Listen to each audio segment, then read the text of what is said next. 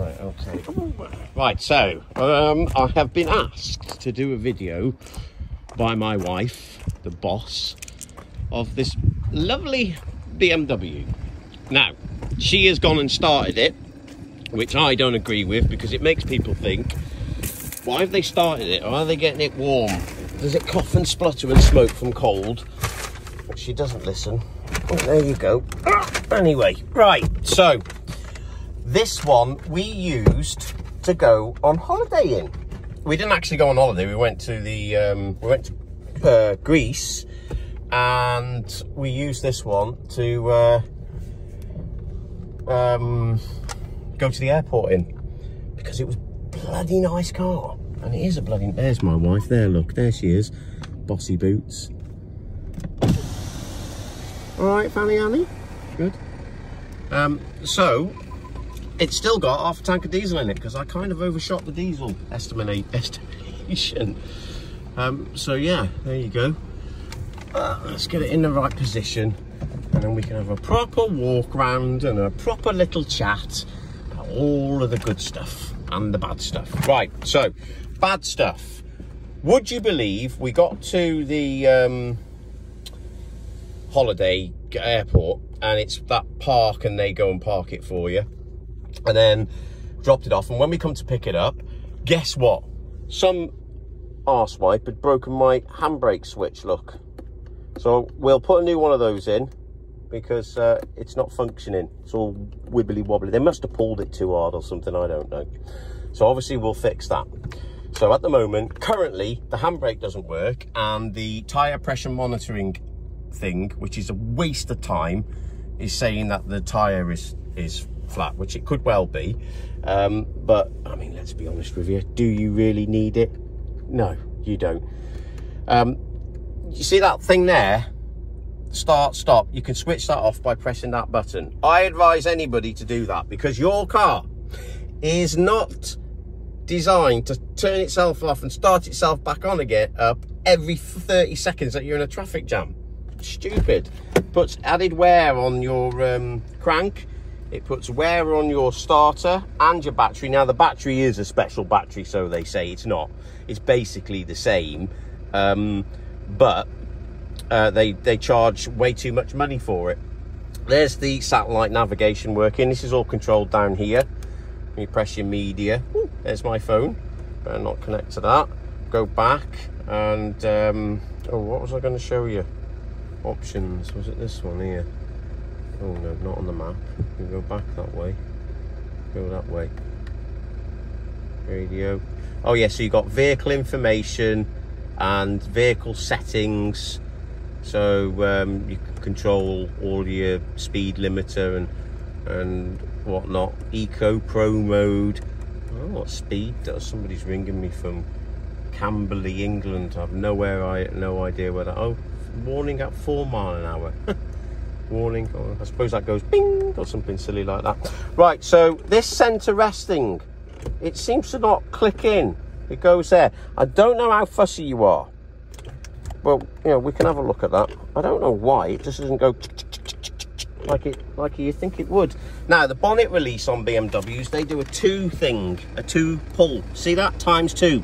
This is how it works. Pull once, 1, and then 2, and a bling goes to say that the bonnet's open, which is nice. And then you can come over here and have a look at stuff that you do not understand or recognise. Hold on a minute, hold on. If I ever become, like, if Charlie abdicates and is no longer king, I will make it law that the oofa doofa thing to open the bonnet is in one place. Now, you will notice not a shiny plastic engine anywhere to be in sight. Why, do you ask? Because when I go around other car dealers, their engines look immaculate and new. Well, that's because they get a ruddy great big power jet wash thing, and some moron comes along and jet washes your engine to death to clean it, to make it look presentable.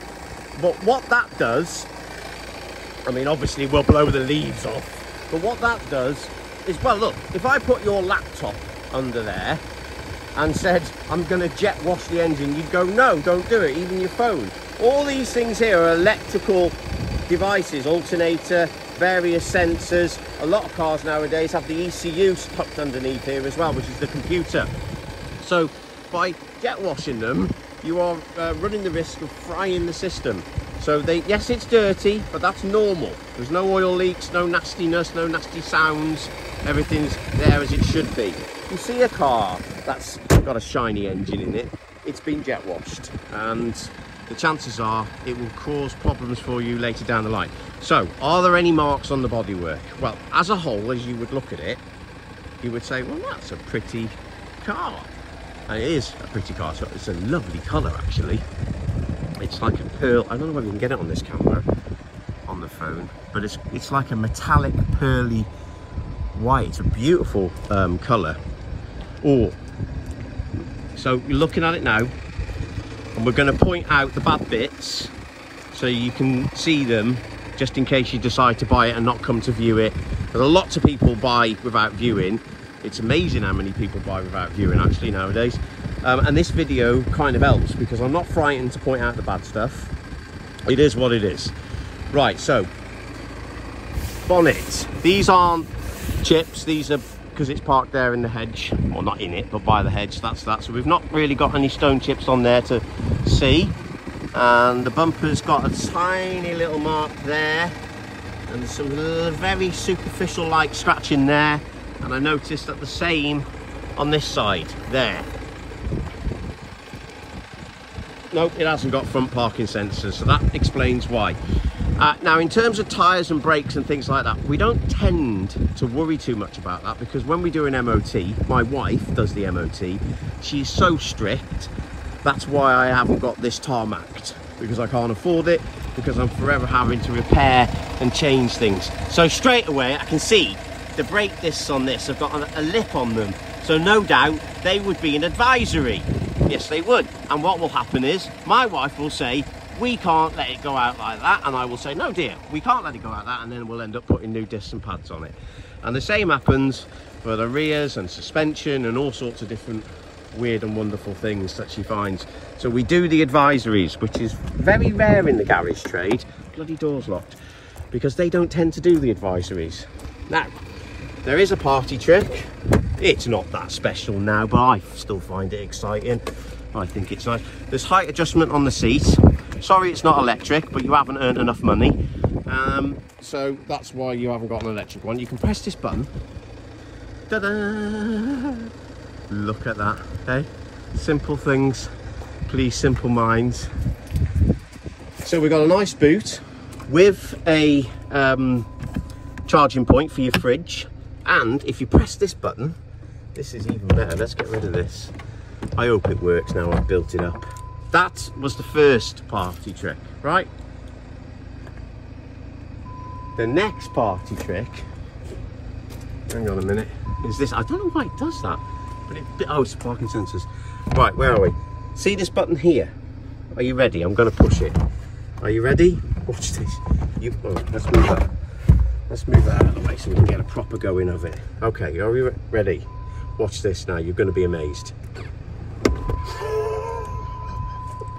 Oh, you think that's good? Wait until you see this one. This is a double, right? Look at that. Oh, the bloody centre one. I know why the centre one stayed up.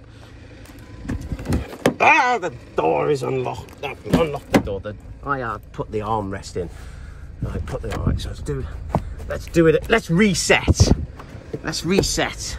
Oh, I don't know how you do that. How do you do that? We can't hang on a minute. That goes down like that. There. Oh, he's stuck. Must need a bit more use. So there you go. Look at that. You will be the envy of your street. You will. I'm serious. People will be going, have you seen them with their BMW? What, love? They can press a button. Their seats fold flat. Why haven't I got that on my car? I don't know, dear. I just couldn't. I couldn't get it. I couldn't. It was too much. Anyway, back to the boot. Press the button, and it closes just like that. Twinkle. Sit. Sir. Sarah, Twinkle, come here, sunshine. So, that my son, that's us there, will now hopefully appear from his slumber as a 15-year-old. I know he said yes, so he's acknowledged that I need his assistance, which means it could be an hour by the time he gets here. We've got literally 2 minutes. Where is he? Kids.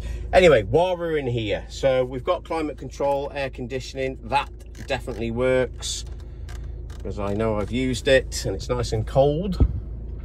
Oh yeah, I mean, I've mentioned this. Obviously, we'll sort that out. But they are a pain in the neck because inside your wheel, you have there a sensor. Sid, come on, sunshine. Just come and hold this video for your dad. You have a computer, like a little chip that tells the computer what the vehicle pressure is. Now you imagine a little computer chip being spanned round in a wheel with the blinking bumps that we've got in our roads. Well, obviously what happens is your speed, here, hold that, sunshine. Your speed bump, your, what's it called? Your speed bumps and potholes. We're gonna go for a drive now. Your speed bumps and potholes, no cracks in the screen or anything like that, bang against your wheel, and then before you know it, your sensor's coming on. So here we go. I mean, this doesn't really get you a feel, but hopefully if I shut up long enough for you to be able to actually listen, you'll know that, well, you'll know it drives. And also, you'll know that it's not going, right? So, here we go. It's a very nice car, this.